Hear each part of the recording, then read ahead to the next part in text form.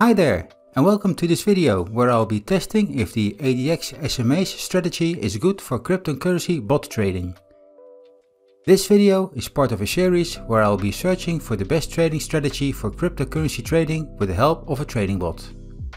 In each video I'm going to test a strategy that is explained in a YouTube video, trading site, or is publicly available for use. Each time the strategy will be tested on its probability to make money by backtesting all multiple digital asset pairs over their largest possible backtest period.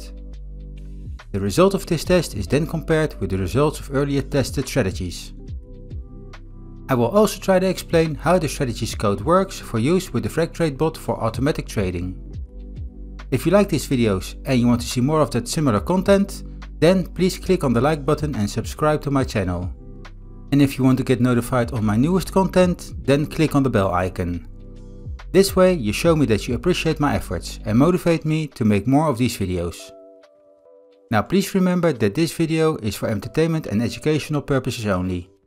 Everything you see here is hypothetical and based on historic data, so there's no guarantee the investigated strategy will work in the future.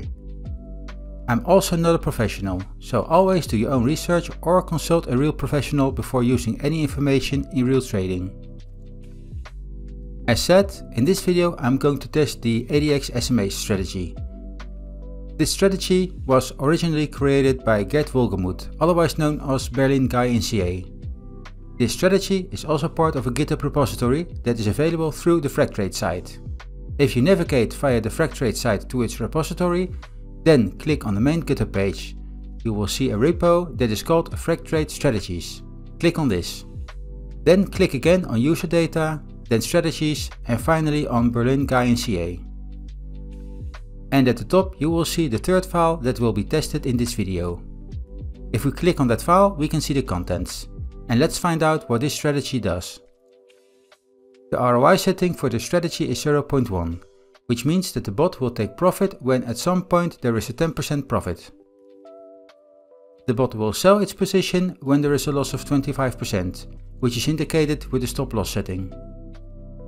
The original time frame for this strategy is the 1 hour time frame, and we will find out later if this is really the case.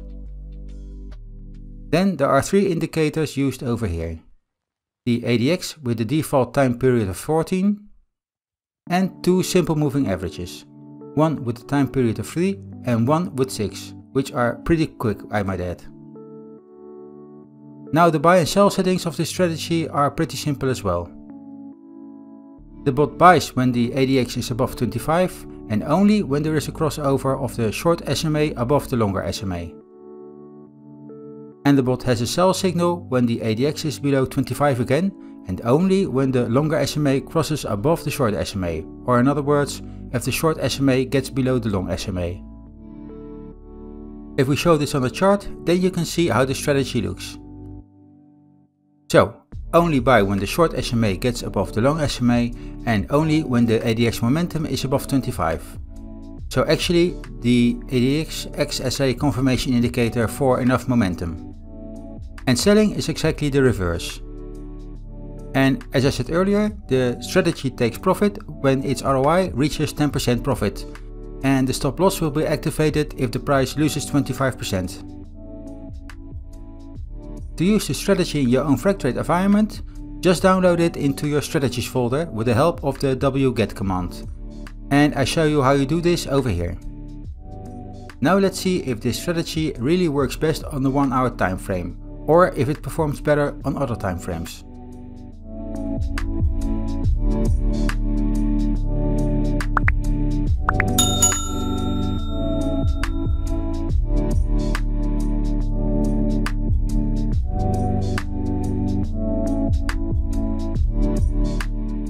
It appears that the 1 day time frame produces better results than the original 1 hour time frame that the strategy originally was intended for. Strangely enough, I could not get any results for the 50-minute time frame, but as it appears, it looks like that the results probably would not be better than the 1 day time frame. I like the win rate of the 1 day time frame with its 67%, but the profit is only 104%, and that is a little bit low, I think. My first hunch for the reason for this is that the take profit percentage of only 10% is a little bit too low.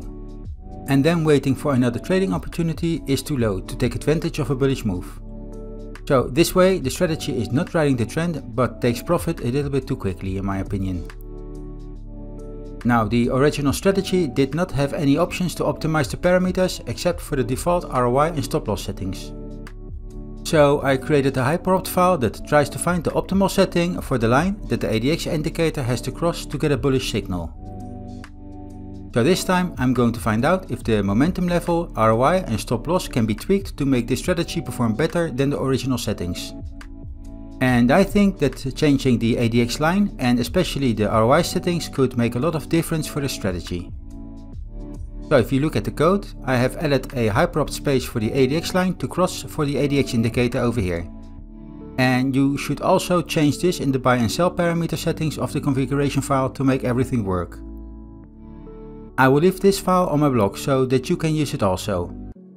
And you can find the link to that file in the description of the video. So let's start the hyperopt session and backtest the results to see if the original strategy can get better.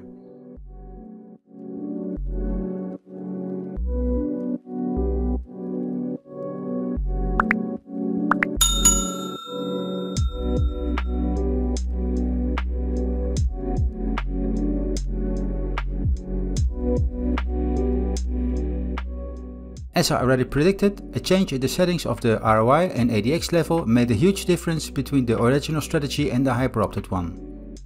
The original strategy was indeed too tight and therefore took profits too fast. It also had much more trades, almost double, and there were also more winning trades, so therefore the win rate was also higher.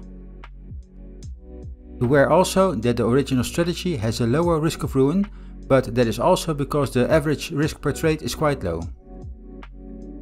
And if we compare the chart of Bitcoin and the points where both versions of the strategy entered and exited the market, you can also see that the original strategy has more entries that also were profitable because of the quick profit taking. The hyperopted strategy did not have many trades, but the average profit per trade is much higher because of the higher ROI settings. And actually there's not much more to say than that. A pretty simple strategy that makes use of the ADX trend strength indicator with the two SMAs to determine which direction this trend has. But before I continue with the strategy leak, first take a look at this sheet. In this overview I have written down the setup for these tests and also the method to try to find the best strategy. This is the way I do these backtests to find the strategy that has the highest probability to make profits with the trading bot. And you can always use this as an inspiration to develop your own trading methodology for testing and comparing trading strategies with each other. I always strongly recommend that you do your own research after watching my video. Develop your own way of testing and get confidence in your methodology. So with this said, let's see how this ADX SMA strategy performs in comparison with my earlier tests. And this strategy enters the total strategy league in the 16th position. It is a very moderate and simple to follow strategy and also has a nice profit compared with some of the other strategies on the bottom of this list. And as I said before, I really have nothing very special to say about this strategy, which I did not already have said. So therefore I will not waste any more time on the strategy. I'd like to thank you for watching this video and please click on the like button if you like this content and you want to see more of this in the future. Also, and you know the drill, please click on the bell icon if you want to get notified on my newest videos. And subscribe to my channel if you haven't done already so. And I will see you in my next video. Goodbye!